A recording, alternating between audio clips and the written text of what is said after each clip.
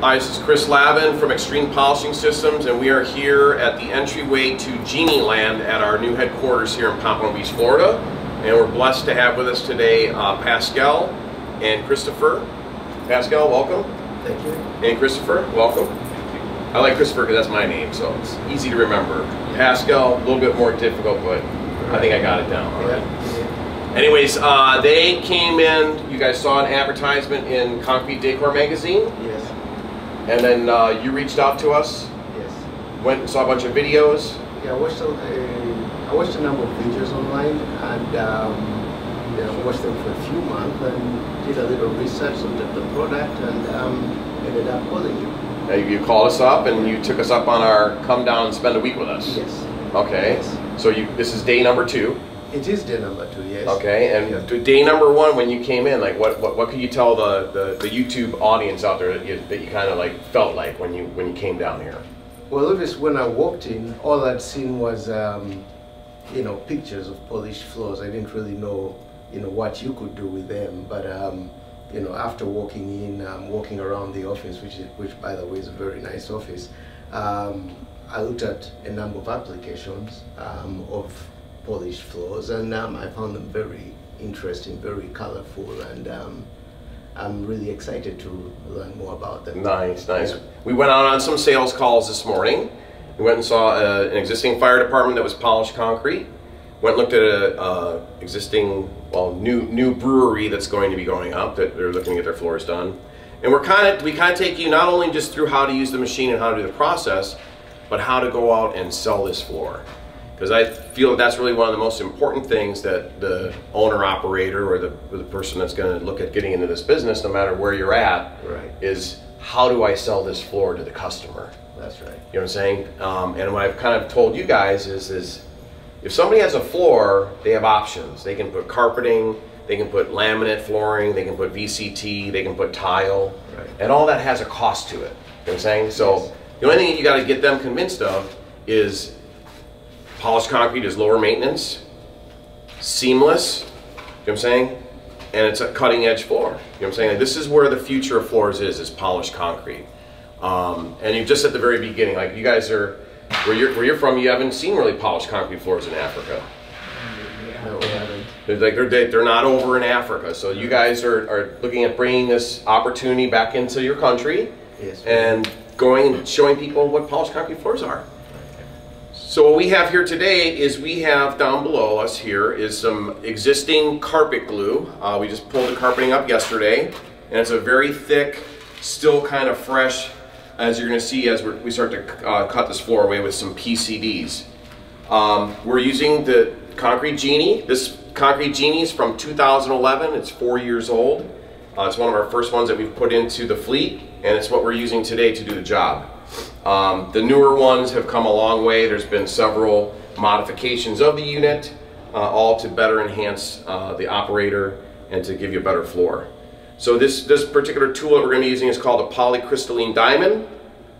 We have them available in 3 different styles. This one here happens to be the large chunk. So this has got a very large chunk to it, single dot PCD, and it's got a wear bar here in the back, okay?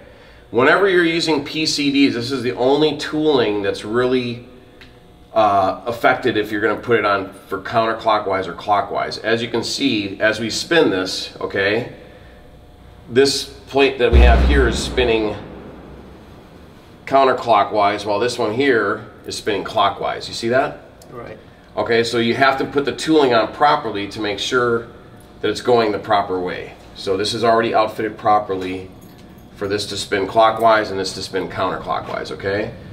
So when we turn the machine on, you want to put it on just to double check to make sure that it's going to spin properly. So we're going to lightly hit this. This is the only time, and as you can see, this one's going clockwise, this one's going counterclockwise, okay? So the tooling's set properly to go down on this, because if you put it down the other way, you know what I'm saying, you'd have a problem, okay? It's not going to get you the results you're looking for. The only time you ever turn this machine on is only to check if it's counterclockwise or clockwise. Otherwise, you always turn the Concrete Genie on when it's on the floor.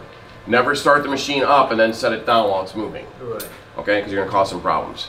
So anyways, you guys are going to get involved today, and you're going to actually remove this glue. And it's about probably 18 by 8. It's probably 150 square feet. So we're going to see how fast it takes us to do 150 feet of glue removal. So sit back and enjoy.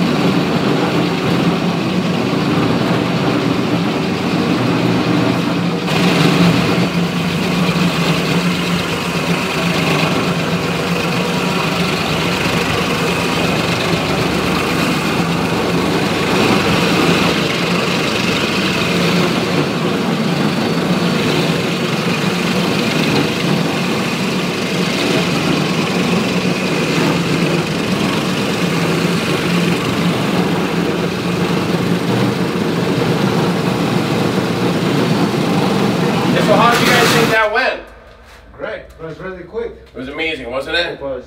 I mean, I said it would probably take us 15 minutes. I was a little on the long side. Yeah. On the long side. Anyways, the Concrete Genie is your ideal machine for removing thin set, glue, mastic. It literally will do 300 to 400 square feet per hour, okay? Mm-hmm. Here in the United States, we charge $1.25 to $1.50 a square foot to remove glue. Right.